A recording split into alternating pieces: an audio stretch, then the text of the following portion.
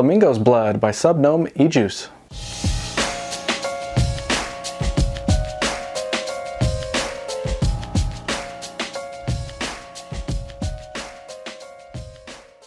So I met Sub-Gnome e-juice at the big industry show a couple of weeks ago. It was a vaping convention, and it's just one woman. She runs the whole show, I believe, maybe with her husband.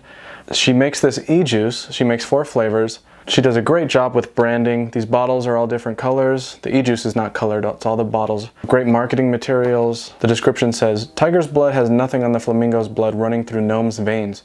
A tropical kick of watermelon, strawberry, and pina colada will have you in a euphoric state until the last drop." So watermelon, strawberry, and pina colada. Let's see if I can get that. Now this is a 0 milligram e-juice, so unfortunately I don't get to know what kind of nicotine she's using or how well it works in this e-juice. It smells like watermelon bubblegum, like bubble yum bubblegum. So for this review, I'm using the Noisy Cricket with the indestructible RDA on top. It's built at 0.78 ohms approximately, which should come out to something like 98 watts, I believe, somewhere around there, probably a little bit below that. Neither her website or her Facebook page mentions what kind of VG-PG ratio this is, so I'm not really sure. I'm guessing that it's high VG because the consistency just seems like it's high VG.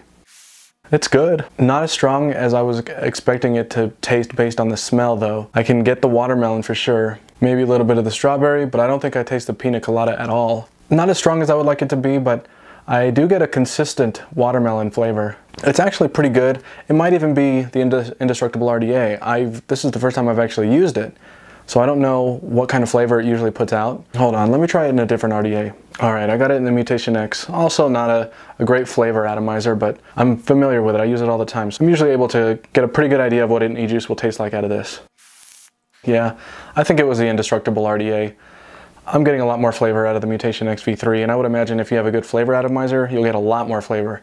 It's actually pretty good. It definitely tastes like it smells like watermelon strawberry bubblegum. I still don't taste any pina colada though. So unfortunately, at the time of this recording, the website isn't up for Sub-Gnome e-juice. Well, there's a landing page, but it says that the new site is coming June 1st. I'm recording this before June 1st, so it might be up by the time you watch this. I don't know any pricing information aside from the wholesale information. I can't find any stores that are selling it right now. I did talk to her and she mentioned that a couple stores were selling it. I just don't know which ones they are. They're probably local brick and mortars, so it might not be online yet. She is out of Centennial, Colorado, so if you live in that area, maybe you'll find this there.